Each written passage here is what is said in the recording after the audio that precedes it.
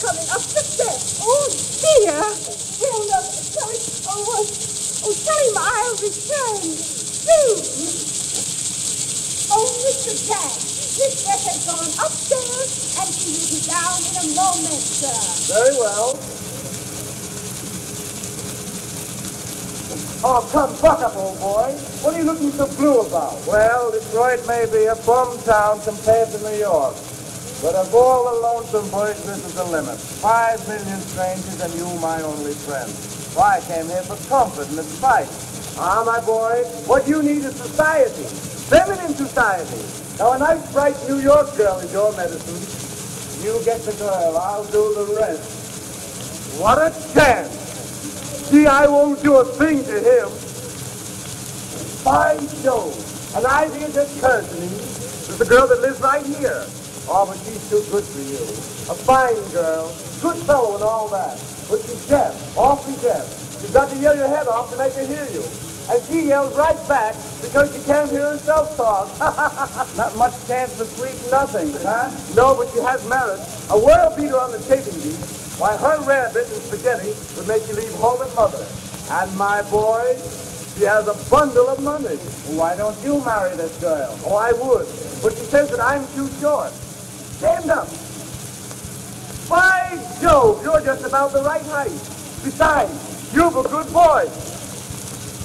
Don't suppose you can hear her? I come home late night. I should say not. Now, I'll tell you what I'll do. I'll go and get her, and then I'll leave a short business engagement and get out, and give you two a chance to get acquainted. Well, put a daughter out to commit suicide. I'm lonesome. Gee, I wish I... Now, you hide in there, and when she comes out, I'll introduce you. Now, here's some cigarettes, and here's a match. Go yourself together. Yes, no suicide. Right in here. I'll call you. Hello, sweetheart. Hello, Jack. But why are you so late here? Oh, I'm sorry, dear. But Nick Brown, an old chum of mine from Yale, is here. You know, he's a stranger in New York, poor fellow. He came here to have his ears operated on. And I thought you might entertain him while I keep a short business appointment. Oh, but Jack, dear, I'm all alone. I just... No difference, darling. Ned is a fine fellow, and I'll vouch for him. Poor boy. He's terribly afflicted. Deaf. Stone deaf. Well, you've got to yell your head off to make him hear you. And he talks so loud that all the neighbors will hear your conversation. Oh, come now. You can't refuse to help me and a poor old pal, can you? Oh, well, Jack, dear, if you put it as charity, I suppose I must. That's a good girl. Now, kiss your sweetheart.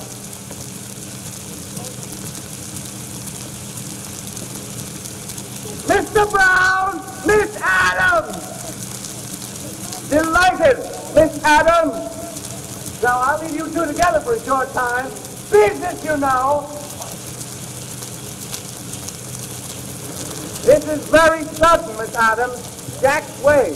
The worst practical joker I ever knew. Yes, he is too fond of jokes. You're very kind. Most people are so cold as strangers. You like it better when you become acquainted. Have you seen any shows? Every night. I should think you would enjoy motion pictures. Why? Oh, I don't know.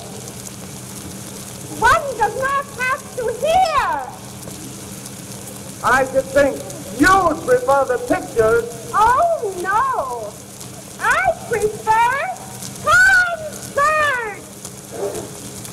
Indeed. May I get 2 front row seats for Sousa's band? For mercy's sake, what is all this about? This is a friend of Jack's who is as deaf as a doorknob. I'm yelling myself hoarse to make him hear. Mr. Brown, my aunt, Miss Lodge. Why, there's some misunderstanding here. I'm not the least bit hard of hearing. Am I to understand your niece is? Oh, certainly not.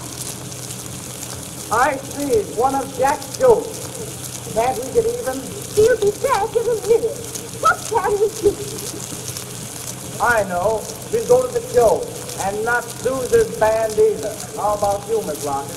Kindly excuse me. You two go. I will remain to welcome Jack. Now, don't be too hard on poor old Jack. Good evening. Hello. Where are you two going? To the Deaf and Dumb Asylum.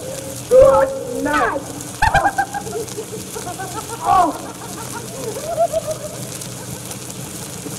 Tongue.